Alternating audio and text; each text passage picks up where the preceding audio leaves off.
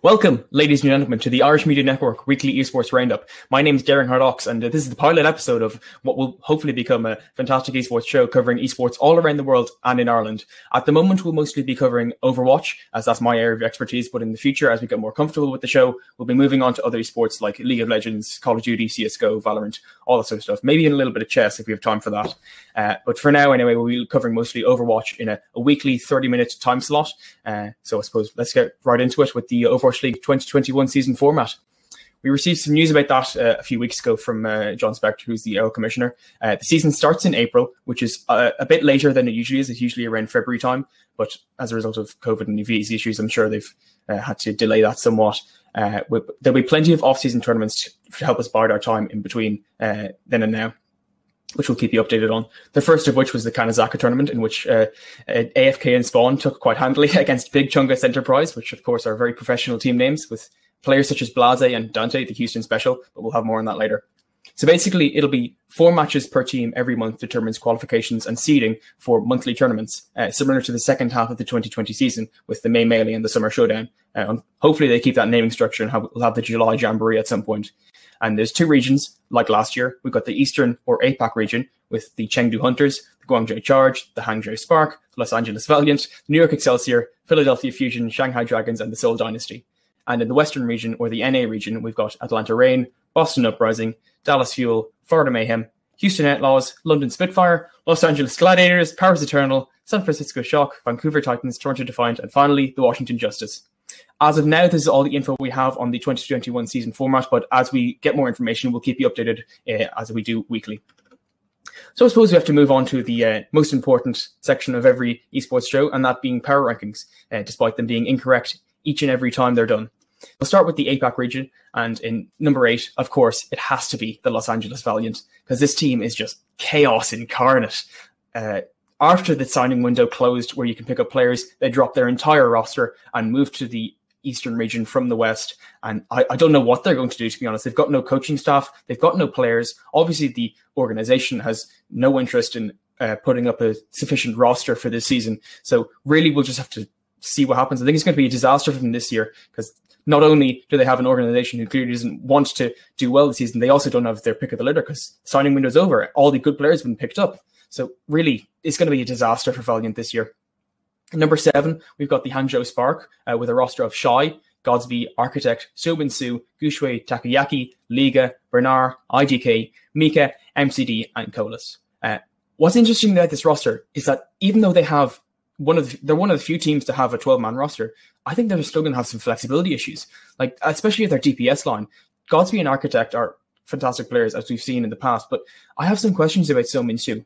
He was fantastic for the Vancouver Titans in Season 2, but that was mostly on characters such as Zarya, who's a tank, and Reaper, who really isn't one of those heavy-hitting mainstay DPS characters. They might have some issues with the DPS lineup, and although their tank line with Gushui, one of the best main tanks in the world, that will be strong, I'm not sure it really is good enough to hold up against the rest of the Eastern region, which is notoriously very powerful every year. In 6th place, we've got the Chengdu Hunters with Leave, Jinmu, Jimmy, Kaneki, Gaga, I'm not sure that's pronounced GA9A, Ameng, Elsa, Leichung, Nisha, Yveltal, and Faraway 1987. And when it comes to the Chengdu Hunters, nothing matters. Your predictions will be boomed. You are in the Chengdu zone now. Nobody knows what's going to happen. We have seen a lot of Wrecking Ball play in the Kanazaka tournament and other such things, but I'm not sure that Wrecking Ball is going to be meta by the time we get to L, which would benefit the Hunters with obviously Ameng on the Wrecking Ball. But I just don't see a world in which Wrecking Ball is meta still in April time. So we'll just have to play it by ear, see how the Hunters do. In 5th position, we've got the Guangzhou Charge with players like Michaeli, Eileen, Choi Si-hwan, Krong, Rio, Jihun, Mandu, and Kariv. They've got a very solid tank and support line, as well as big pop-off potential in DPS. We've seen players like Eileen in the past just absolutely go nuts on the Doomfist, for example. So hopefully we see some of that this season. If they get an Anna Ryan meta, I think they'll do particularly well, as they've got the duo of Rio and Kariv. Obviously, Rio, fantastic Reinhardt, and Kariv, just an absolute nutter on the Anna in seasons past on the LA Valiant. In 4th place, we've got the New York Excelsior, and this lineup is really the touch-and-go lineup. They've got Feather, Ivy, Flora, Guangboom, Bianca, Yakpun, Jonak, and Friday. There's a lot of potential at the DPS position. They've picked up young, hungry DPS players who really want to show themselves in the league this year. Obviously, they've also got some veteran DPS presence with people like Ivy.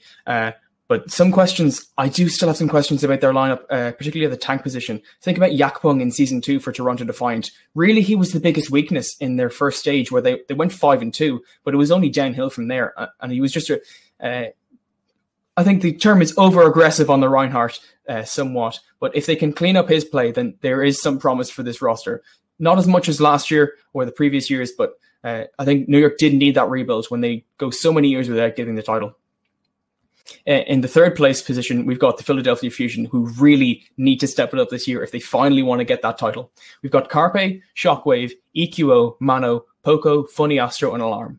Some significant upgrades this year. I think Mano is a clear improvement over Sado. Although Sado was a great player, I just think play style difference. They really need to shake things up. They've been up there. They've gotten like second place in Season 1. They had a bit of a rough season in Season 2, but last season they got to the Final Four, but they've never been able to finally get any titles, not even in stage playoffs. So they really need to shake things up, and a change of play style might be good for them, even if it comes with losing their star player in Sado. They still have Carpe, who obviously is the explosive hit scan DPS, and they brought in Shockwave from the Vancouver Titans, so there is potential for pop-off plays from the DPS position.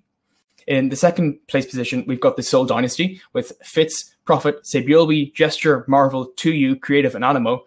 I mean, what can you say? This is just an incredibly well-rounded roster. Lots of big talent like Sebiolbi, Gesture. Like, these are just titans of the industry. Could use an additional support player for flexibility. Like Creative had a bit of a rough season towards the end of it. He did step into the shoes. Pedosin, obviously, he was trying to share that position. He managed to take the spot off him for the grand finals. But if there's a double off or main support meta, they could have some issues. But other than that, it's streaky Soul. Like, you don't know what's going to happen. They can go 0-4 in the seeding for the regional tournaments and then just come on the day and win the whole thing. That's what they do. And of course, that leaves in the number 1 position the Shanghai Dragons. And who else is it going to be with a DPS lineup that is quite frankly disgusting? They've got Lip, Fleta, Erster, and DM at DPS. And then for tank line, they've got Fate and Void. And at the support position, they've got Lejigon, Izayaki, and Molly.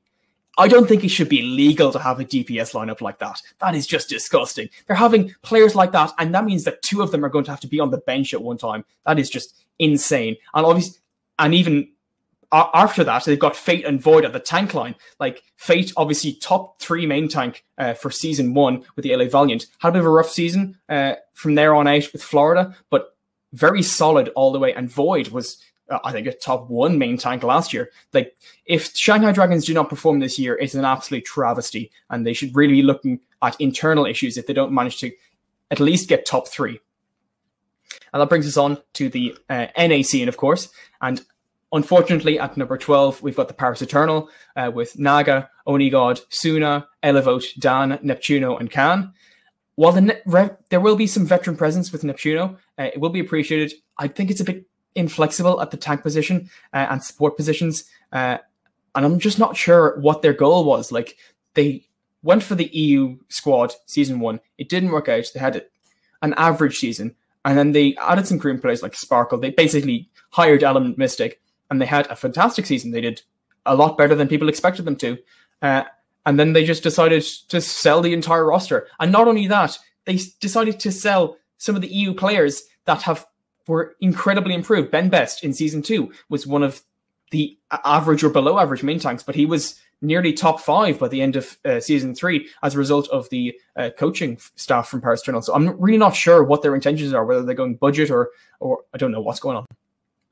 And in the 11th place position, we've got the Vancouver Titans with players such as Dalton, Linkser, Tiru, Shredlock, FRD, Rolf, and Fire. I think the biggest weakness of the Titans this season is going to be their tank line. They've had their moments like Shredlock on the Orisa towards the end of last season, but I don't think they really match up well to the rest of the league. So if they can get some sort of system going, get that synergy up, maybe they have a chance, but from what I can see here, it's not going to happen. Place position, we've got the Houston Outlaws with Dante, Happy, Hydration, KSF, Jake, Piggy, Django, Crimzo, and Juby. GM Coolmat, obviously player for them for the past 3 seasons, been there since the inception of the organization. He seems to be taking the team in the right direction. And while I do appreciate Jake's veteran presence, he's one of the staple characters in the league, not just as a player, but just as a personality. I'm not sure it's really going to be enough to elevate this team so far, considering how much the competition has improved between the end of last season and the start of this season. In 9th place, we've got the Toronto Defiant with Logix, Hisu, Neist, Sado, Beast, Michelle, Ansun J, Aztac, and Lastro. And while there are some fantastic names on this roster, I'm just confused as to why they've hired so many Korean players from, for example, like Sado and Michelle from Seoul and Philly, respectively. But why have they decided to keep on some Western players? If they're trying to have a mixed roster, I think it'll really hurt their communication and their team synergy. So that's why I've placed them at this position as opposed to any higher. But if they can overcome those issues, or maybe even just drop the Western players, although they'll be a bit heartless, then maybe they can get something going. But it remains to be seen anyway. At the number 8 position, we've got the London Spitfire with Blase, Hybrid, Sparker, Shax, Hadi, Mulfig, Rippa, and Kelix. And I think this roster lives and dies by the tank line. And it really is EU's chance to show what contenders can be. EU, famously known for their tanks since the start of Overwatch, Hadi and Mulfig, they are one of the most explosive tank lines in EU. And hopefully they can become one of the most explosive tank lines in NA once they move on to this season. They will, however, have some ping issues as far as I'm aware, because there's players in NA, there's players in EU. They're a bit split, so as far as I'm aware, there is a system Blizzard that is bringing in that will reduce the difference in ping by increasing the ping for other competitors, which we're not sure how that's going to work. So it might even the playing field a bit, but I'm not sure it's really going to be enough to get them into a top 5 position. At the 7th position, we've got Atlanta Reign with Edison, Pelican, Kai, Gator, Hawk, Massa, and Iris. And I think all that really needs to be said about this team is that they could use some backup. They have got seven-man roster. They could use some backup at the support and tank positions in the case of double main tank, double main support, off support meta, such and such. But other than that, it's quite explosive. You've got Edison and Kai. They're just explosive DPS. You got Gator and Hawk, who have been playing together for years at this stage. Obviously, they were on the Atlanta Academy team that went through and had a fantastic performance in the Gauntlet. So it remains to be seen if they can get the synergy together, and if people play up to their standards, they could have quite a promising season. At the number 6 position, we've got the Dallas Fuel, or the Paris Eternal from last year, if you will, with Xe, Sparkle, Doha, Fearless, Hanbin, Jexe, Fielder, and Repel.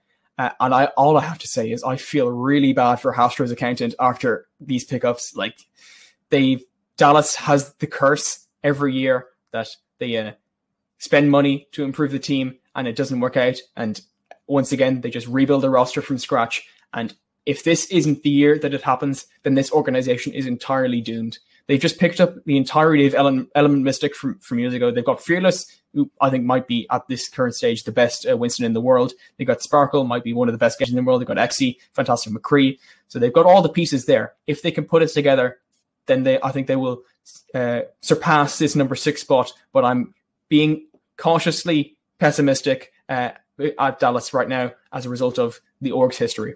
At the number 5 position, we've got the Boston Uprising with I'm 37, Color Hex, Soon, Valentine, Fusions, Stand 1, Punk, Myeongbong, and Faith. And originally, while I was writing these notes, I said we need to pick up a strong main support and maybe another flex DPS to make the roster more flexible. And within 3 days or so, they had picked up Faith and Valentine from WGS Phoenix. And that's just, what else can you say? I think this roster really, they've had some rough years. I've been a Boston fan myself through it all, so there's no bias, but I think this is the year that they really start to move forward and break through the mental boomage of the past few years. It'll be interesting to see the tank battle between Fusions and Stan 1, who wants to get that starting roster spot. Stan 1 obviously had a fantastic year last year on the Shanghai Dragons, but Fusions, I think, is one of the hungriest players in the league. He never lets any losses get him down. He's always trying to improve his play, and he's a real team leader in that sense. So we'll see who is the starting main tank for the Boston Uprising. At number 4, we've got the Florida Mayhem with Yaki, BQB, Checkmate, Gargoyle, OG, Slime, and Gangnam Jin. This is just a fiery roster through and through. Like, you've got the likes of OG on it, who's famously a very streaky player, but once he reaches those peaks are goddamn high. If the meta goes their way, they'll be practically unstoppable. If they get the synergy on their way, they'll be practically unstoppable. But if that does not happen, it could spell disaster for what was one of the most solid teams last year. At the number 3 spot, we've got Jerry, Decay, Tuba, Assassin, Mag, Fury, Rhea, Closer, and Bebe. And while I would love to spend my days screaming Jerry into the void, this is the Decay show. And with the tank line of Mag and Fury backing it up, everyone should be terrified of this team. Obviously, Decay last year played for Dallas and was traded to Washington just for the playoffs, where he just breezed through everyone on Zarya.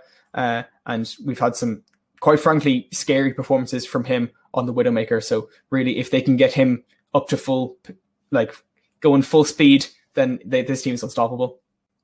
Number 2, we've got the LA Gladiators with Birdring, Kevster, Mirror, Muse, Space, Moth, Shu, and Skewed. And I think the key to their success is the synergy between the tank line. If they can get Space and Muse synergizing well, then they're just a force to be reckoned with. They've got Birdring, who really has been on form the past year. He had a bit of a slow season 2, after his victory in season 1 with the London Spitfire. Obviously, you've got Moth, one of the possibly, I think, the best flex, not main support in the league. You've got Shu, one of the best flex supports. So this is just a very solid roster overall. And more importantly than that, they're not as fiery like other top teams. So they'll be consistent, I think.